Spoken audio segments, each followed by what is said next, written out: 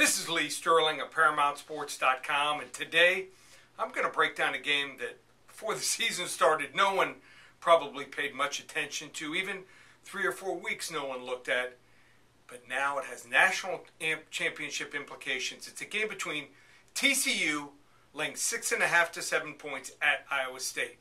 Now, before I break down and predict this game, I'll let you know what's going on at Paramount Sports. Well, after a rare losing week, we've still won 7 of 9 weeks this year. We're going to give you the entire weekend, not for $147 or $127 or even $97. A full weekend, Thursday through Monday, at my executive phone service, just $57. That's right. My gift is saying, I want to prove to you we'll get back on track after a losing weekend. $57, my executive phone service from Thursday through Monday night, where we rate the games from 10 to 50 units, $57, ParamountSports.com, or call us 800-400-9741. Now, this is a huge game on Saturday. It's a game between TCU, undefeated, and number 4 ranked TCU, laying 6.5 to 7 at Iowa State. Total on this game, 50.5, 50-1.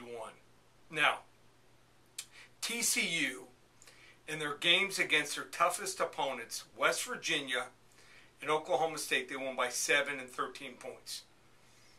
Played well. But they were aided by a total +5 turnover ratio. Iowa State, they could have folded last week. Quarterback Kyle Kemp, who's been playing great, their only turnover over the last 3 weeks, he throws an interception. One of the weirdest plays. The defense wasn't set. They just ran out there. They ran to the spot where they were throwing. They were lucky. They fall behind 7-0, but they didn't fold.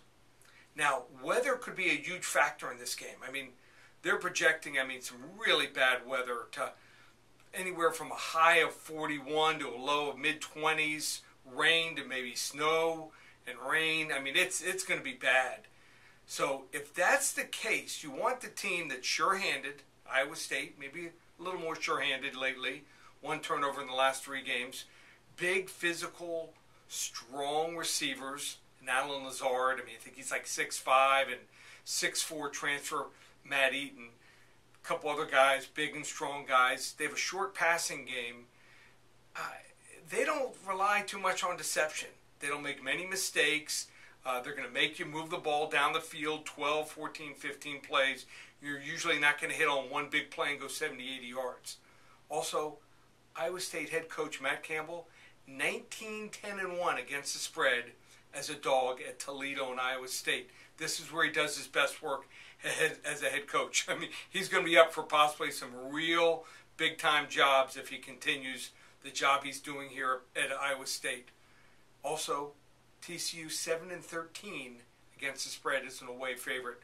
I'm going to say TCU wins the game 27-23, but I'm going to take the 6.5 to 7 points in Iowa State in what could be a low-scoring game. May even be more lower scoring than the 27-23 score if the weather turns bad. So take Iowa State plus the points in our free pick between TCU and Iowa State. You want to get involved with Paramount Sports? Just $57 for an entire weekend of our executive phone service. It's all available. ParamountSports.com.